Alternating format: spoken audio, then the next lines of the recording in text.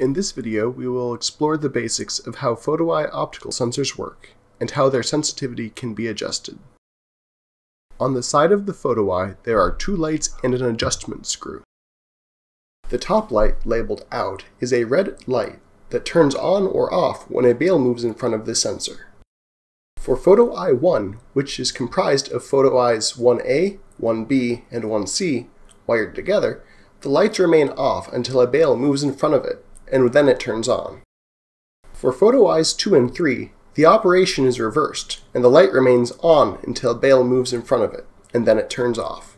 The following examples will use the behavior of photo-eye 1, but keep in mind that it is reversed for photo-eyes 2 and 3.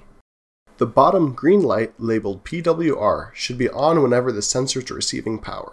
If it is not on, there is a power supply problem, and the operator should check the wiring of the photo-eye in the front and band electrical boxes. The adjustment screw controls the sensitivity of the photo-eye's infrared receiver. This determines the effective range at which the photo-eye can detect a bale. Turning the screw clockwise increases the range, and turning it counterclockwise decreases the range. Now let's see how this plays out. Here we have a photo-eye set to a certain sensitivity. When a bale crosses into the photo-eye's field of vision, the red out light turns on. Now the sensitivity is reduced by turning the screw counterclockwise. Notice that the red light turned off, even though the bale is still in front of the sensor. This means the sensor's range is now too short and the bale will not be detected correctly. The other extreme can be a problem also. Here the sensitivity is increased by turning the screw clockwise.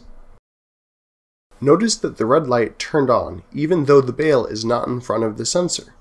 This means the sensor's range is too large and it is detecting another object further away. The photo-eye's sensitivity should be adjusted to the specified range in the operator's manual, which depends on the location of the photo-eye. This information can also be found in the video description below.